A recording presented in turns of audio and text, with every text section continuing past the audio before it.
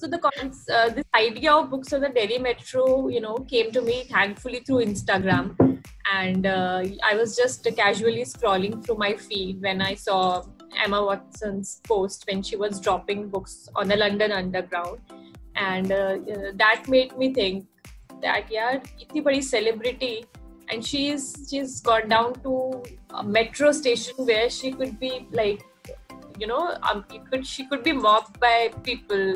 Like people will throng to see her or to get an autograph, and she's keeping books for people to read, just for the cause. So that's what got me intrigued very much, and so I did a bit of research, what she's doing, why she's doing, and that's when I got to know that it's all a part of Books on the Move campaign. She was being a book fairy to London, and then I got to this Books on the Move campaign, which is spread across 19 countries so far. And so I took permission from them and asked them if I can start it here in Delhi, because we also had a very good network back then, and even also now it's pretty spread out across the whole city. And they were very happy.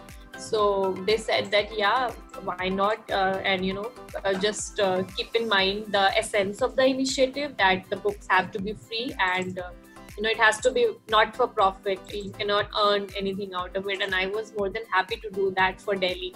So I started out with my own books. It was a little difficult for me to part away with them, because I had bought them, I had read them. But then again, as it goes with every good thing, I think I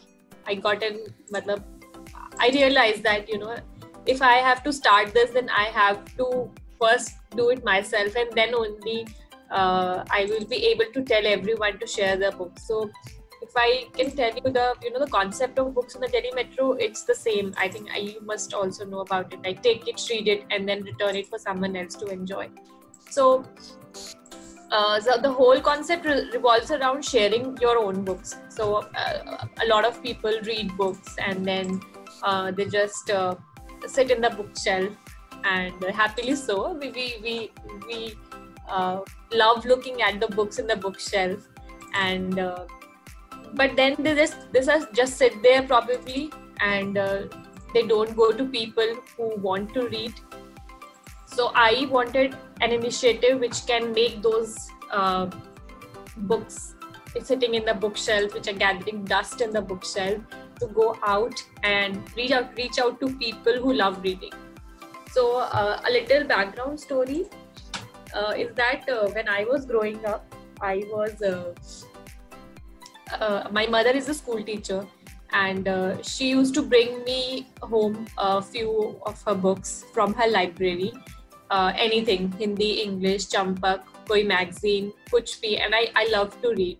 But there were hardly any new books that we got while I was growing up. So that was only books in our family were only probably for studying. So agar course books hai, so parents were happy to spend their money on it back then, and I think some of it remains even to this day.